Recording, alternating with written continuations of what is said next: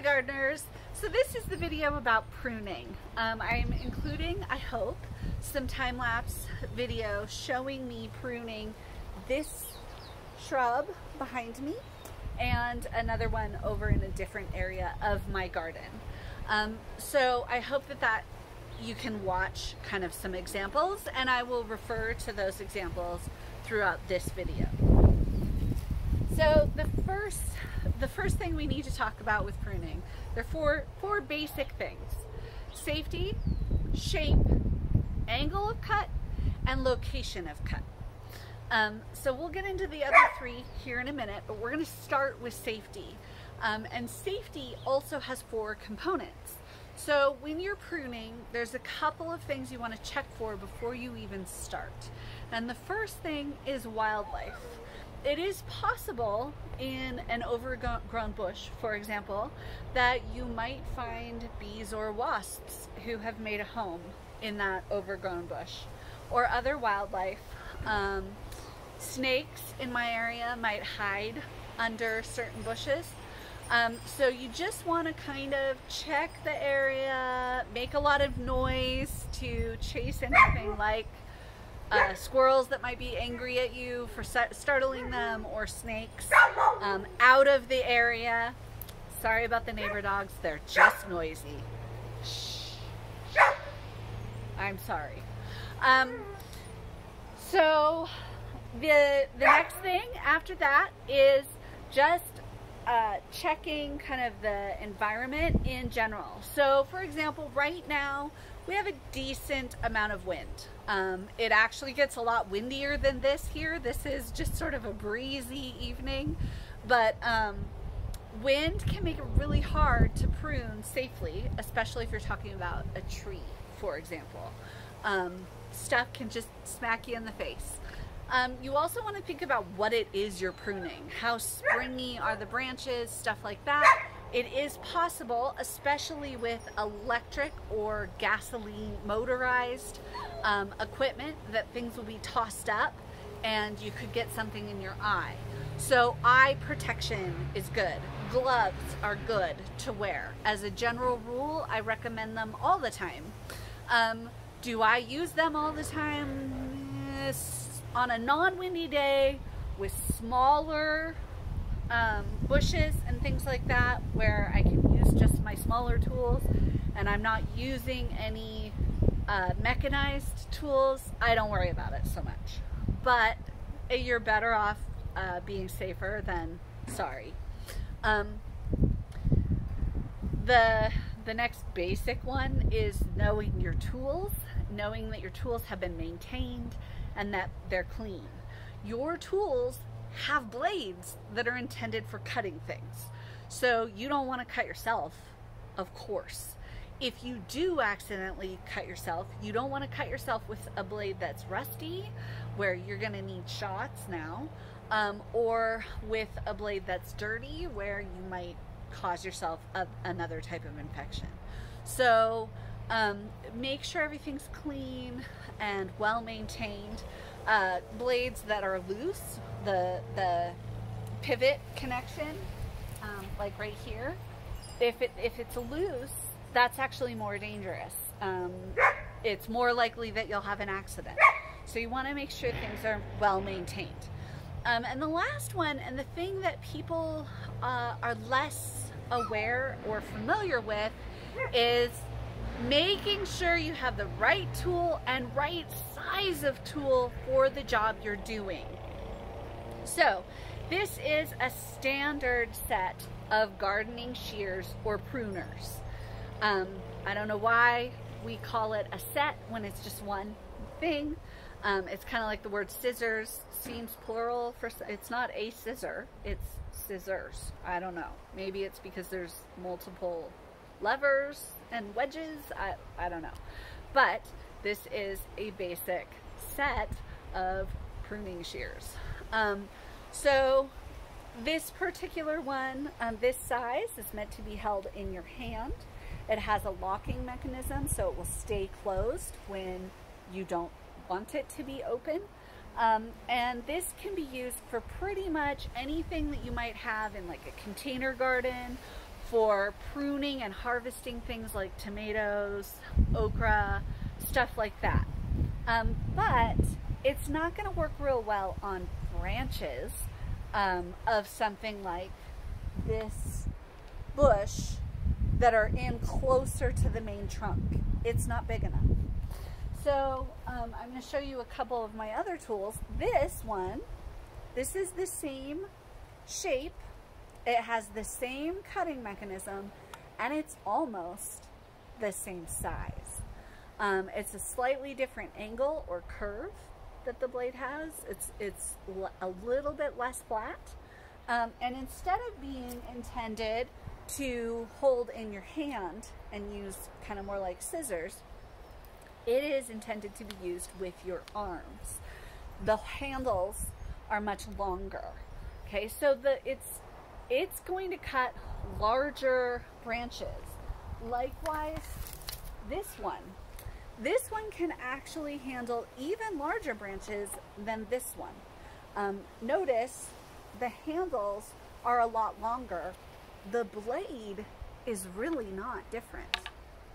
The blade is about the same size. Okay, so the difference here is the length of the handles. The reason that works better is that you have basically two levers. When you're working with a pair of pruning shears, you have two levers. There's this lever and this lever. So in simple mechanics, you will learn about something called mechanical advantage. The longer distance you have from the fulcrum for your lever, where it pivots, the more mechanical advantage you have. Now, this won't work in a physics class, but the shorthand version of thinking of this is the longer the handle, the more force you're applying, ish. Okay, but it's a good way to think about it. So this can cut larger branches than the little handheld one, and the longer handle here can cut even larger branches than this one can. Okay, now in the video of me pruning this bush, you will notice I really only use this and the handheld one because that's all I need. This would be overkill, and it becomes a little awkward because the handles are so long. It would be overkill. Okay, this one has a special blade at the top. It's a special different shape. This is actually meant for cutting tree branches. Small tree branches, but tree branches nonetheless. So it can handle a slightly larger size than the last one I held up, but I don't know that you can ever really get, see this one isn't quite 2 inches. I don't know that you can ever really get larger than a 2-inch branch with pruning shears like that. And 2 inches meaning 2-inch circumference. So then at that point, you start to need things like a saw. And so just to show you really quick again, different tools are meant for different sizes. So these two blades, they're going to look like they're pretty much the same thing, but one of them has larger teeth than the other. So if I hold them up close here, see this one has smaller teeth than this one. So this one is meant for smaller branches than this one even. So know what tool you're using and use the proper size. If you're using something that is intended for something smaller than what you're cutting, you're much more likely to slip and wind up accidentally cutting yourself. Also, if you're not 18 yet, check with your parents. Make sure they're comfortable with you doing the pruning job you're doing. Do the pruning job you're doing with them around so they can see what you're doing and make sure and know you're safe. I don't want anybody to get injured. Okay, so that's the first thing when you're pruning, safety. And there are a lot of parts of safety, but that's definitely the most important thing. The next thing, and the least important, is shape. Okay, so this bush, obviously I'm not trying to get like a box shape. It's not a hedge. I'm not making a very formal shape. All I'm doing with this bush is clearing out the bottom so that wildlife can't hide under there, first of all. And secondly, to allow for the shade that it casts on the things that are north of it to only be dappled shade rather than full, complete shade. This allows some sunlight to get down underneath it, whereas before that wasn't the case. So shape is really only what you are aiming for. If you're pruning something along a pathway and all you care about is that people be able to walk on that pathway safely without getting caught up in the bush or tripping over it, then you might just prune it straight up along the pathway. If you want it to look like a ball, now the shape matters a little more to you. You're actually aiming for a specific shape. Okay, but shape is only as important in this circumstance as shape is important to you. Topiary, being able to make like sculptures out of your hedges or ivy or whatever it is, that is a whole art form. Bonsai involves a lot of pruning where you are concerned about shape. That is an art form, and I can't teach you that in this one quick video. It's already going to be a longer than usual video. But shape is only as important as you make it. So if you're cutting something and you're going for a specific shape, awesome. Give it a try, enjoy it, but don't be too hard on yourself if it isn't exactly what you were imagining it to be. We are working with living things. They're not going to cooperate exactly how we want them to every time. Okay, so that's the first thing to think about. And I'm just going to move the camera like this a little bit. Here we go. Sorry about that. I want to make sure that the sun isn't behind me. Okay, so now that we've talked about tools and safety and shape, the remaining two things are actually going to be quicker. So the remaining two things to concern yourself about are the point of cut and the angle of cut.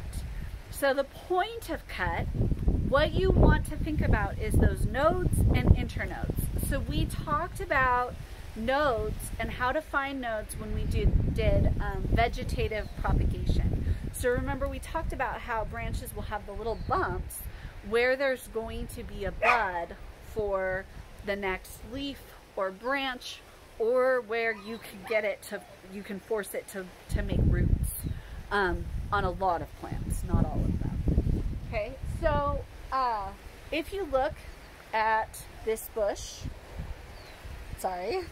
this bush that you can see me pruning in the video, in the time-lapse video, you can perhaps see some branches down here at the bottom that I cut away.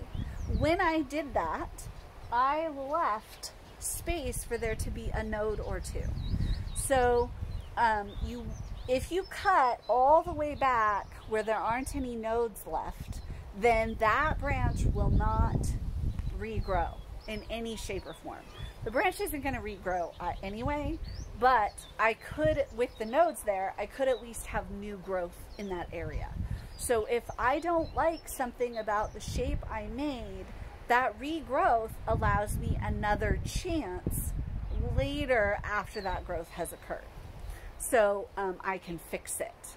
Okay, so if you want to prune for specific shape, or you don't want to just totally cut it where it won't grow back, make sure that there's at least a couple of nodes left between where you're cutting and the next branch back, or where the trunk is, the main growth point. If you are trying to cut it where you do not want that spot to grow back ever again, then make sure you get below the last node. Okay, so that's node cut location. The final one is cut the angle of the cut. So a lot of people will tell you, make your cuts at 45-degree angles. So what that means is, if this is my branch, 90 degrees is an exact plus to the branch. Okay, that's perpendicular. 45 degrees is half of that. So 45, if my branch is going straight up and down like this, 45 degrees could be like this, or it could be like this. Okay, either of those. So now if my branch is growing kind of off at an angle like this, and I cut at 45 degrees to this, that's actually about like that. The problem with that is that there are times where your cut might actually be horizontal to rainfall, for example, or the ground, or whatever, horizontal to gravity. Okay, so if my cut is horizontal to gravity, the problem is now the rainwater can sit on the cut, and that is when you are likely to have problems with fungal infections in your bush, particularly if you live in a high humidity area. So I prefer not to teach people to cut at 45-degree angles, but instead to cut in such a way that they're creating an overhang. So if this is my branch and I want to trim this part of my branch off, I'm going to cut it at like the opposite, right? So I want to cut it at like this angle. Okay, so that's actually still 45 degrees, but I'm leaving the top part now overhangs the bottom part of the cut. So the cut actually has like a little miniature roof sticking out over it, and then that allows the water to drain away if any water gets there, and even protects it so that hopefully water isn't landing there. And the 45-degree angle thing, you really don't have to be that particular. You're gonna waste time worrying about it and measuring it and trying to really be precise if you're worried about being precise. So when you're pruning, safety, location of cut, make it on the internode above the last node at least.